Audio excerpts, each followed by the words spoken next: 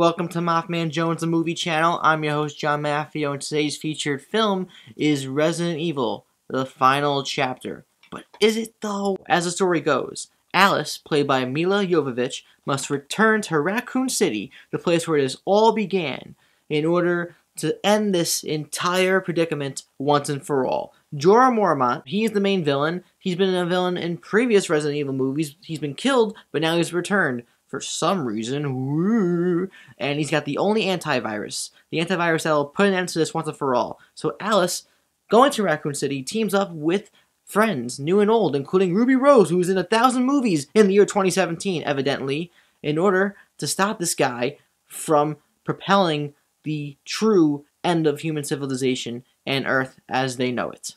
I can understand why there is a liking for these movies.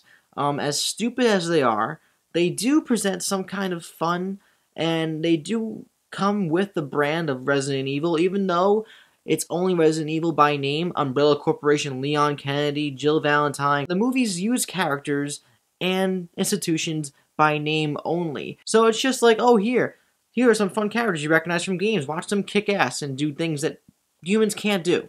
So, having said that, I can see where the liking comes from. But I never really liked these movies. But, as I always do, I always go in with an open mind, no matter how crappy I may seem to cynically think a movie will be going into the theater. I walked out of this movie not liking it a lot. But the more I think about it, the more I hate it, and I'll get to why. But let's talk about what I liked first. Milla does bring her A game physically, as she always does. She's only in these movies because her husband directs these movies, and they both need a paycheck in order to keep the mortgage going, you know? But she does have a presence on screen, along with Jorah Mormont. Both of those actors have screen presence, and they allow the movie to be somewhat watchable, because you actually kind of care, because their acting and their performances are decent. When the movie allows them to, they do kick true, honest, and genuine ass. There are moments where this movie actually allows fun to happen. Very, very small parts, but it does happen. And the tone of this final chapter, evidently, we'll see, is consistent with the logic, the campiness, and the ridiculousness of the previous movies. If you've seen the others, then you could definitely see this fitting in with those. And that's it. Now let's get into the official rant of Resident Evil, the final chapter. Ooh, boy. Not that I expected characters from this movie, because there hasn't really been a sense of character development or characters in general for this franchise, but I at least expect characters to, be what they are supposed to be, characters. But there is nothing here. They're all literally pieces of cardboard that happen to move and breathe. From a sound perspective, the movie is obnoxiously, unnecessarily loud and boisterous.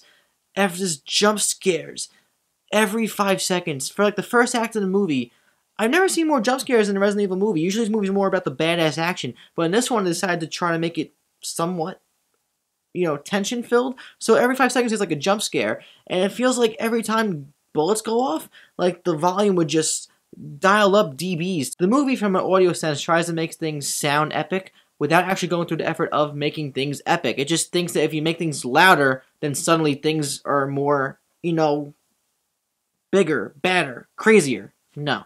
There are a couple of visual effects with creatures that I actually did like, but there are also other parts where the visual effects look like they belong in a early 2000s Britney Spears music video. I kid you not. The movie story also makes no sense. Now that I see and looked up things, I can't even get into it.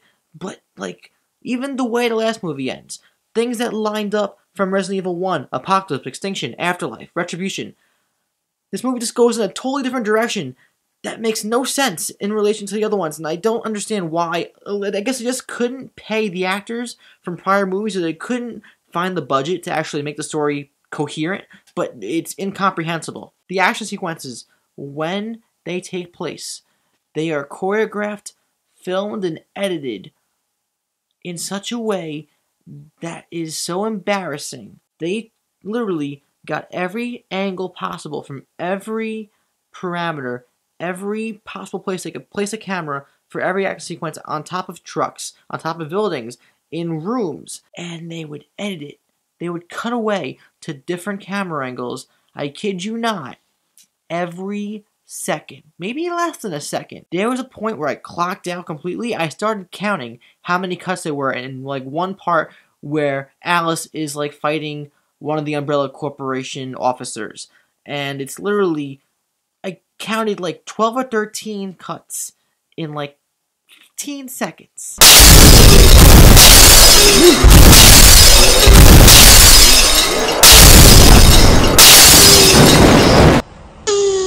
But I just don't understand. Isn't it easier? It has to be easier to have 2 or 3 cameras at most and just let a scene unfold. Oh, you know why? Because that would take effort. Because that would mean that the actors, the stunt doubles, everybody had to put in an effort to actually make these scenes look authentic and legitimate. They did this.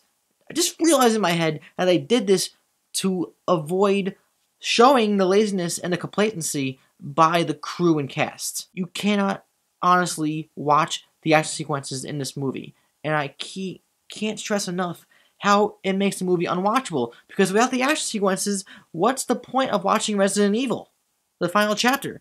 There is none. I can go on all day, but I do not want to give this movie any more exposure than I already have, besides the fact that it's a shit movie and you shouldn't watch it, unless you really genuinely care about this franchise. Going into my overall statement, Resident Evil The Final Chapter is a movie that, to be honest, I could see being enjoyed if you liked the other movies, but there's a part of me that even if you did like the other ones actually had action you could actually see happen because they're actually given effort in some capacity.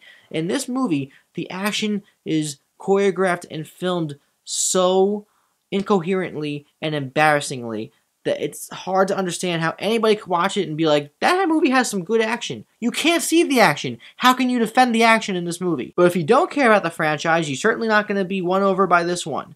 What could have been a decent final chapter, even though this connects in no way to the others when it should have, even if it doesn't, the movie could have been serviceable if we actually were able to see what's going on screen. But because we can't, the film is boggled down, and all we're left with is a really crappy, ridiculous story that makes no sense, and when it comes down to it, the film is just unwatchable. I'm giving this movie a 1 out of 5. It's a nuisance, but it's the most generous nuisance I've ever given. Ever. But now I want to know from you guys, what did you think of Resident Evil, the final supposed chapter? Where does it rank among the other Resident Evil movies for you, if you've seen all 6 movies? And would you like another one if this movie made money? No. If you enjoyed this review, please like and subscribe and share, because all that really helps. Please, please, please. And also check out my social medias, my ODYSSEY page, and everything else down below. I'm John Maffio, aka MaffmanJones, and I'll see you guys next time.